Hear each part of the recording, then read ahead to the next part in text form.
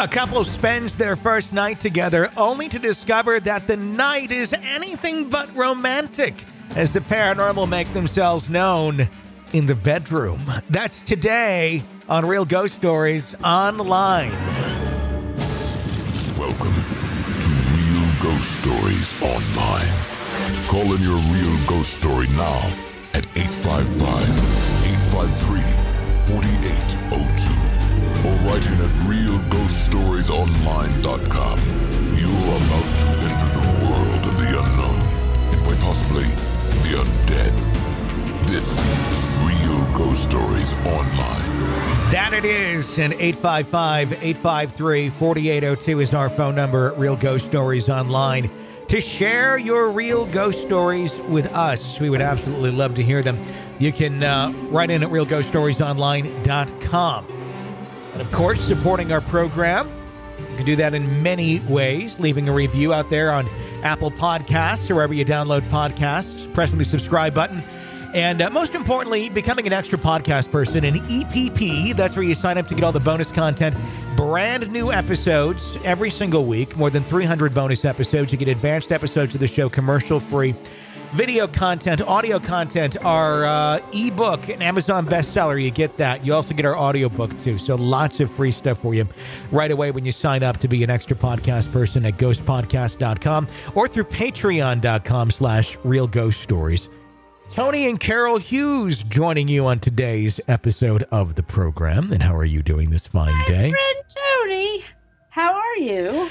I'm doing well. It's been a marathon day of shows. Me and Jen record. This is a Monday that we're recording here. It's the 27th of April. And we did all of our shows this afternoon. Took a small break. Then I just did a live show with Jim Harold and Jeff Belanger.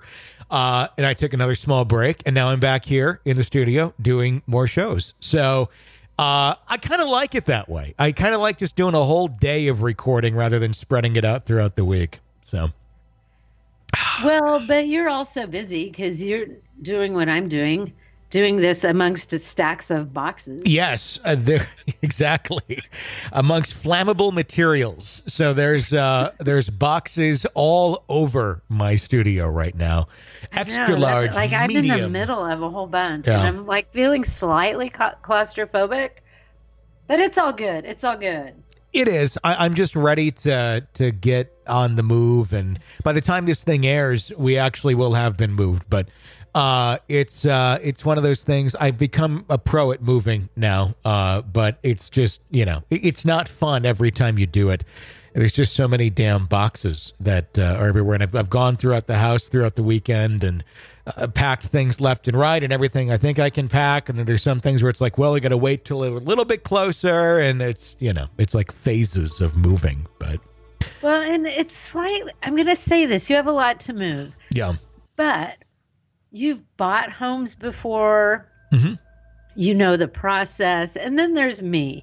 I don't know what the hell I'm doing. I'm like, what's going to fall apart? Am I packing for no good reason? It's like, I've never bought a house. Good Lord, had I thought this through, I don't know if I would have. First time is the hardest because there's so many unknowns. But then once you kind of get it down, it's really not. I don't know. It's not as complicated as you would think it would be the first time you do it, honestly. I thought it was this crazy thing, like you can only do this once. And it's like, no. I mean, no, you can do it more than once. It works. It's just a matter of how you want to do it. But yeah, it's moving is fun in some way, shape, or form. I just want it to all happen because I'm in that point, of self-doubt. Like, what if, Mm-hmm. what if this, what if that, what if this? Because then I go down a rabbit hole of home buying horror stories. Sure. Oh, there's a podcast for you. Yeah. Because it's like, you think of all the things that could go wrong. I'm walking my dog tonight Googling crap. Mm-hmm. I'm like, what about this scenario? So I Google it to see if somebody else has Googled that before. You got to treat it like a medical condition. Don't Google it, where it's like, just don't Google just it. Like a medical condition. Yeah. I can't stop. Yeah. You have to stop. I just want to look at WebMD for home buying. Because there are certainly every random possibility that could happen. Are the odds there? Probably not. But, it's like drug side effects. Like, does that have that side effect? Every drug could do any possible thing to you imaginable. It's like, oh, you could grow a second or third arm. This is amazing. And I am the girl who would grow the third arm. Like, I have had the weird side effects. Yeah, it's happened to me. Although I don't have 3 arms. Just roll with it, and it will go okay. Okay. Deep breath. By next Monday, I should know. So the next episode, I should know. That'll be good. If I got that house or if I'm going to be renting some dump. We'll find out. On the next Unsolved Mysteries. The next episode of 855-853-4802. Our phone number here at Real Ghost Stories Online to share your real ghost stories with us. Right in at realghoststoriesonline.com. Got letters today, but let's start off the show with a call. Hi. Hi, I'm calling to tell a story. I have another one too, but I'll tell it a separate time. This particular story, I was at my friend's house and I was sitting in their living room and I could see into their kitchen. They were sitting across from me in the living room, so they couldn't see the exact spot I could see. So I'm sitting there and there's no windows open, no doors, no air conditioner on or fan. And there was a hand towel that was hanging over the back of a chair, like next to the sink. And I'm looking at this hand towel and it's starting to lift up by itself. And I wasn't even really sure if my eyes weren't deceiving me. So I'm watching this and I'm looking around trying to see if there's some kind of way that there could be a draft. In the meantime, I couldn't even get any words or sound out of my mouth because this towel is lifting up, scrunching together in a deliberate motion like someone was drying their hands on it. And so I'm pointing and trying to get it out. And my friend jumps up because he thinks that somebody's coming through the back door or something. And, I go, and then it comes back down. It was just the same motion as somebody had been doing the dishes, turned around, lifted up, the part of the towel that's hanging down, dried their hands, and then it went back down. Exactly that motion, a deliberate motion.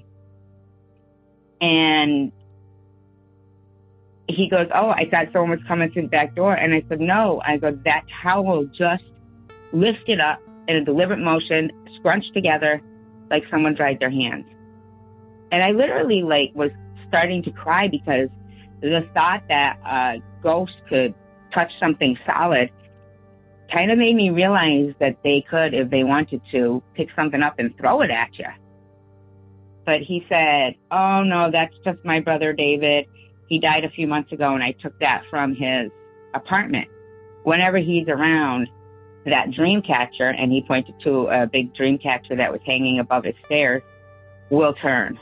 And just as he said it, the dream catcher turned in 2 full circles and stopped. And that's my story. But I just thought that it was very strange that a towel lifted up in a deliberate motion. And that right there, I think, was the whole end all on any skepticism,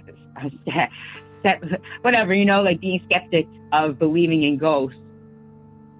That ended that, because seeing something move on its own accord, a solid object, really was shocking. Anyway, have a great day. Bye. Skepticism is the word she was looking for, but it is an interesting thing where you have that moment of saying, oh, this can manipulate something physical in our world. It opens up those possibilities of, well, what else can it manipulate? What else does it have the power to do? And that's kind of a scary thing to think about. Well, especially when you're sitting there watching it happen. Yeah. It's one thing if you like when we were kids and we would leave and come back and everything's different. So someone was in the house moving stuff around, but we didn't see it. Yeah. You know, like my neighbor saw it from her house into my bedroom window, you know, but I didn't. I saw some things, but not like, you know, things being moved across the room. But if you're sitting there watching it happen, that's some scary shit. What did your neighbor see exactly?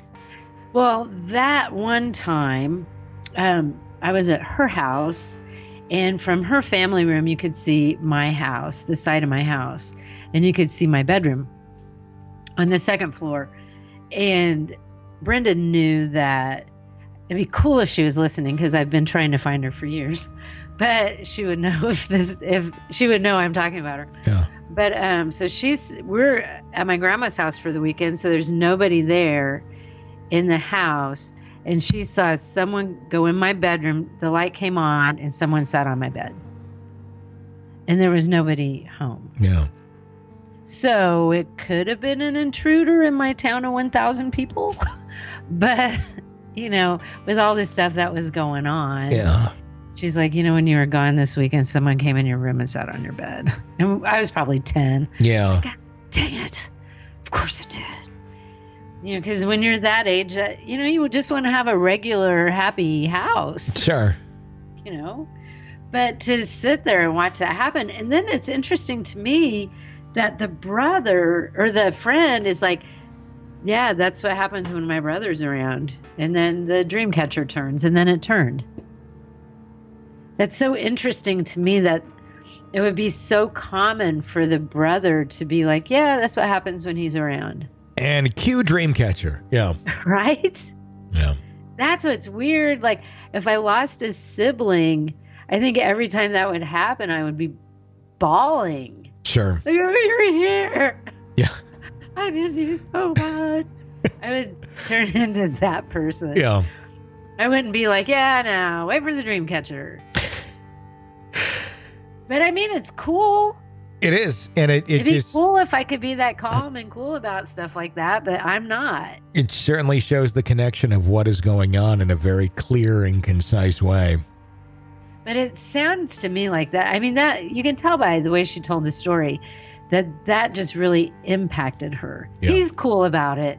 She's more like me. Yeah.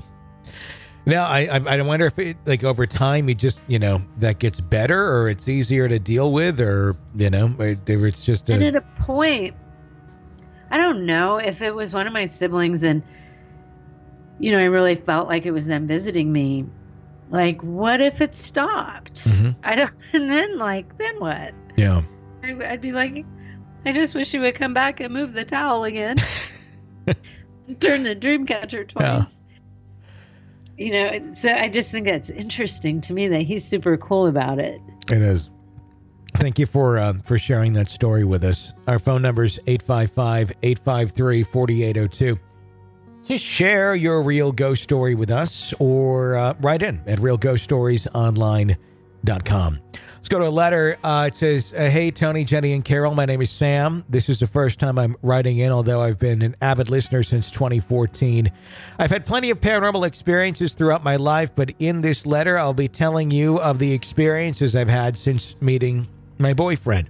There's one thing you should know about me before this first story. I wouldn't consider myself to be a talented empath or anything, but when there's something paranormal around me, I begin to get a gut feeling that something is there, and I can feel what emotion this thing is giving off.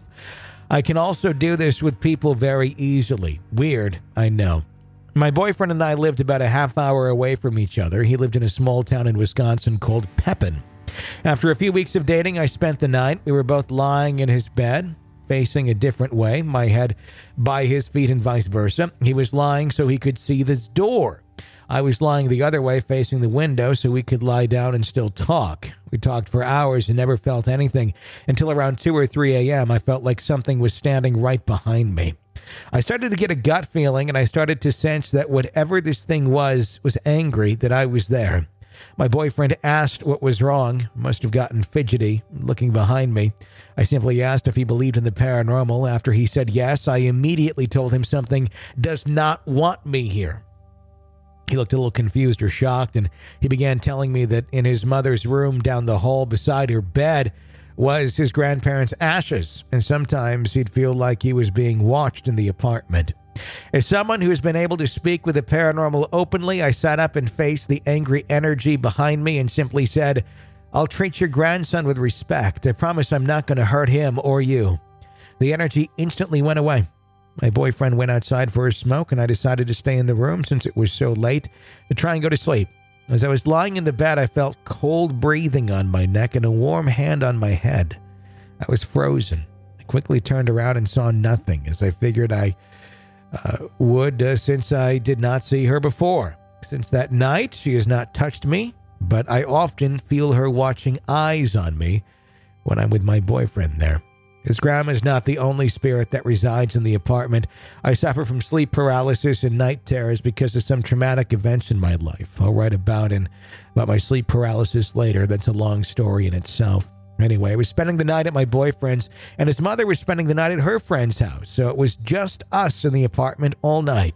I woke up from a night terror. I did not want to wake my boyfriend up because I knew it was late. Got up, grabbed my jacket, and I was going to go outside for a cigarette to calm down. When you walk out of his room, to the right is the bathroom, 2 bedrooms down a short wall. If you go left, it opens to the kitchen and the living room. The apartment was pitch black, and I walked out of this room, flicked my lighter on so I could see where I was going, and as soon as you turn left and look ahead of the living room, the wall across the apartment, there's a glowing red electrical clock. Clock read 3:33. As soon as I looked up at the clock and walked further down the hall, I felt this heavy, evil energy surrounding me. I knew something was watching me, and I was hoping if I could walk quickly through there enough, then I'd feel relief outside. I was dead wrong. I stepped outside, lit my cigarette, and looked up for the first time. There's a single street lamp hanging lonely over the quiet, dark road. Under the lamp, I saw a tall black shadow man. Even though he was about 40 yards away from me, I could tell he was staring straight at me. He did not have a face or much of any features or color, just a black hole in the general shape of a cloaked man. I sat down on the stool right outside the door and just smoked my cigarette and watched it. I watched it for about a minute before I heard something excessively big stomping along the sidewalk just around the corner of the apartment building. I dropped my cigarette and ran inside and locked the door. I could still hear the footsteps running up to the door, and then they stopped as suddenly as they'd started. I ran back into the bedroom and turned the TV on to fall asleep. I did eventually fall asleep. I do not know how. I have plenty of other stories that I'll write in about later. Sorry this was so long. Keep up the good work. Until next time. Sam, what's your thoughts on all of that? There's a lot there. Yeah. Number one, if you think grandma is watching you, I don't think you could ever have, relations with anybody. Yeah.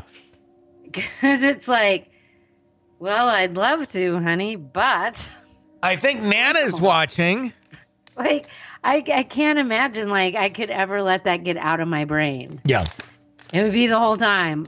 Now, men, that's different. He probably doesn't even think about that. But as women... No, I think men would think... A lot of men would be like, I can't imagine that idea. Where it's like, oh, hi, Grandma. Just hope you don't mind. No, that would just be weird. It's just weird. So I don't know. I'd almost be like, I think the world of you. You're a terrific boyfriend. Mm-hmm. I need you to move. You need your own place without your grandparents' ashes down the hall. Grandma can't be watching us. Get it on. Al. Like we're done with that. Yeah. So, but it sounds like she's someone who's super in tune with that. Like we were talking before we started about people, my sister, mm-hmm. who is really like that too. I think that some people, no matter where they are, where they live, they will always have that. And I think it's one of those things that's a blessing and a curse at the same time. I think it could be a blessing, but it could also be scary as shit. Yeah. Like when you go outside to have a smoke and there he is standing underneath the streetlight. Yeah. Like that would scare me because outside's the place where you always want to get to, you know? It's like in your dreams that you're always running outside. You're safe. Yeah, like where you're safe. And when I was a kid in that house, like if I could get outside, it can't get me there. Yeah. But you got outside. Then I'd be like, shit, this shit can follow me anywhere. And then they are standing outside the street. Like, what would be the weirdest part of the story is if they're like, I don't like that grandma is watching us from the bedroom. And he's like, well, when grandma was alive, that was one of her favorite things to do. It's like, what? Yeah, that would be and then there was my grandpa. He liked to hang out below the streetlight. Oh, God. Sometimes he'd hide underneath the bed with the camcorder, you know. One of those giant VHS ones, though, so it was really kind of awkward. I'd be like, you're a terrific boyfriend, but... God, yeah. Your grandma has got to go, and I mean that respectfully. And I thought maybe, you know, when she kind of had that little conversation with her, saying, you know, I'm going to treat your grandson with respect, and I thought the story was going to be like, and then grandma left us alone. But no, she's a grandma. That's what they do. Grandma knows best. Yeah. It's, yeah. I can scare her off. I understand the frustration that they're going through. So. Well, and the problem is for this poor guy, like, no one's ever going to live up to what his grandma wants. No. So she's going to terrify all of them. He's got to move. Without the ashes, they stay. Well, is grandma attached to the ashes or is grandma attached to him? You know? Yeah, I think there's a conversation he needs to have too. So, you know, time to exercise grandma. I love you so much, but come on, I'm not. Well, unless his story, like they were 14 at the time, but you know, I'm assuming they were grown adults. Yeah.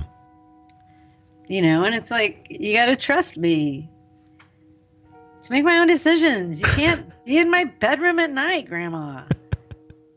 It's just creepy and wrong. Yeah. Yeah. Gotta do something there. Thanks for writing in that story. 855-853-4802 is our number at Real Ghost Stories Online to share your real ghost stories with us.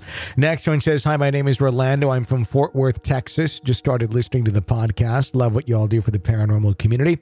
I do not remember exactly how old I was when this happened, but when I was in middle school, I lived in Phoenix, Arizona. Me and my family moved into a new house.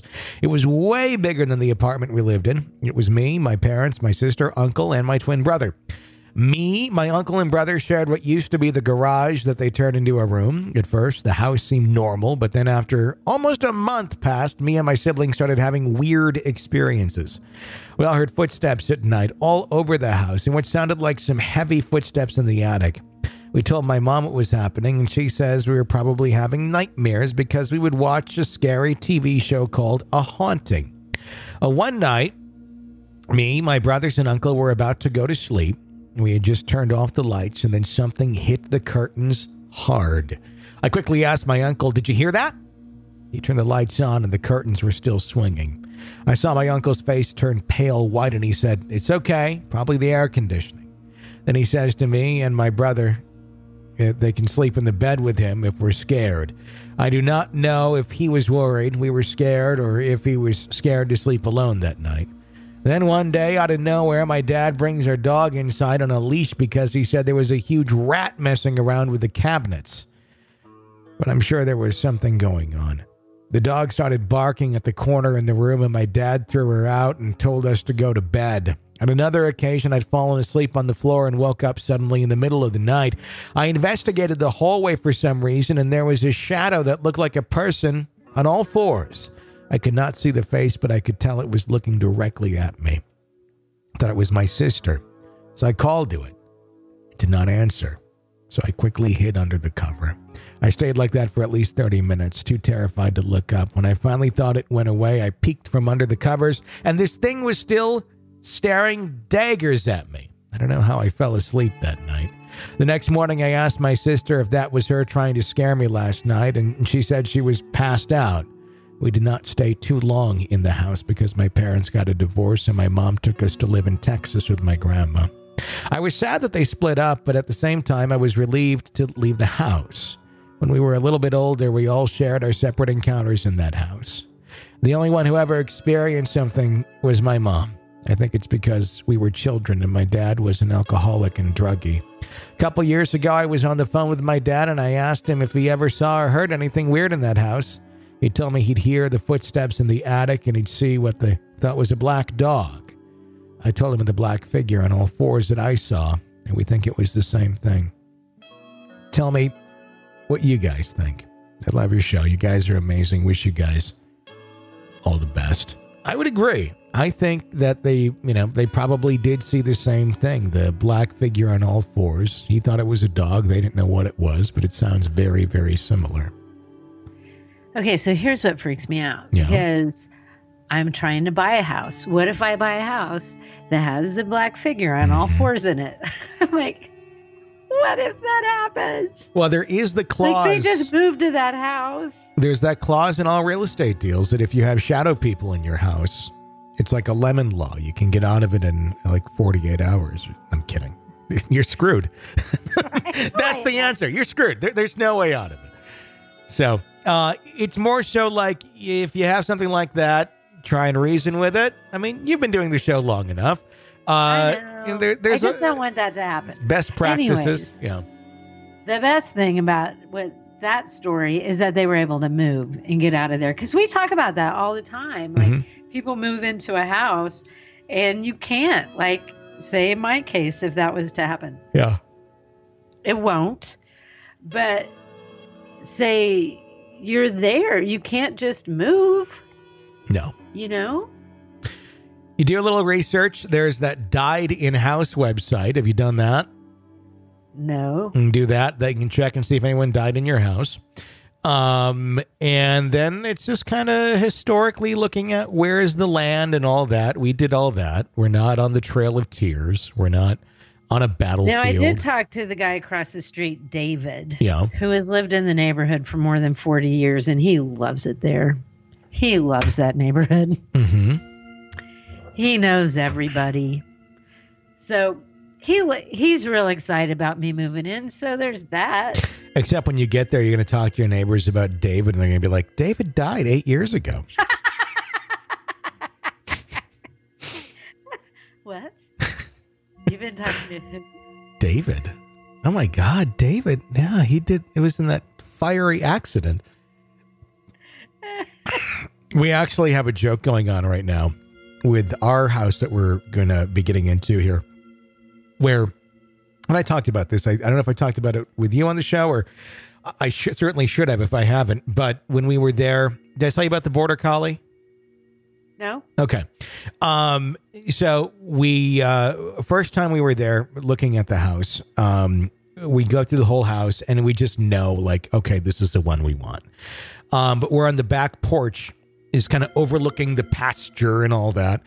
And there's this Border Collie that's kind of off in a distance. It kind of runs over to us, kind of timid, and like gets down and then sees us and then runs up. And he's kind of got a little bit of a limp. And it looks exactly like Jen's dog from childhood, that she talks very fondly about, that she loved when she lived out in the country as a kid.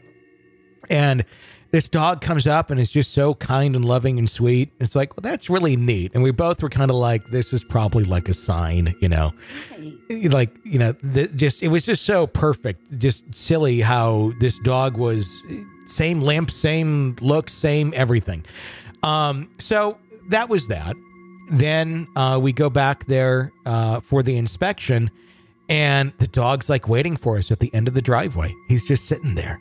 And we don't know who the dog belongs to, if it belongs to the house that we're buying or if it's one of the other 3 houses that are kind of off in that acreage as well. Because there's like 4 houses that are there on like, I don't know, probably like 20 some acres. And they all kind of they got a lot of space between them. And it could be anybody's dog. So he's real friendly and all that. And I said, this is the weird part. Like, what if we get there and we ask, you know, one of the neighbors, like, so whose Border Collie was that? You know, was that the previous owners? And people will be like, oh, that Border Collie died 8 years ago. Right. You know, it's like, I would not honestly be the least bit surprised if that is the answer that we get. I mean, he seems like a normal dog. I petted the dog. It's not translucent, not running through walls, but it's just But it is kind of crazy that Jen had a dog that looked just like that. Exactly. When they lived on a farm. Yeah. I like to think of it as a really great sign. Because if I'm going to have a ghost anything, a ghost border collie would be great. Yeah. That I can pet. So we're just kind of looking at it, and we're hoping that it's one of the neighbor's dogs so that it's still there and comes over and hangs out. Because also while we were there was like a husky mix that wandered through the field to say hi to us too. And I don't know whose dog that was, but it's just like kind of out on the farm, there's just kind of neighborhood dogs that just kind of wander around and take care of stuff. And they were just friendly as heck, but we don't know whose dog is whose. And I hope the border collie is someone else's, so it's still around, because it was just really friendly. And that's crazy. Yeah. So, but well, I have David, and you have a border collie. Yeah. So we'll wait to see who's the ghost. David or the border collie, or both of them, in a week or two. Maybe you can help solve a mystery. I get a little Robert Stack going on in here.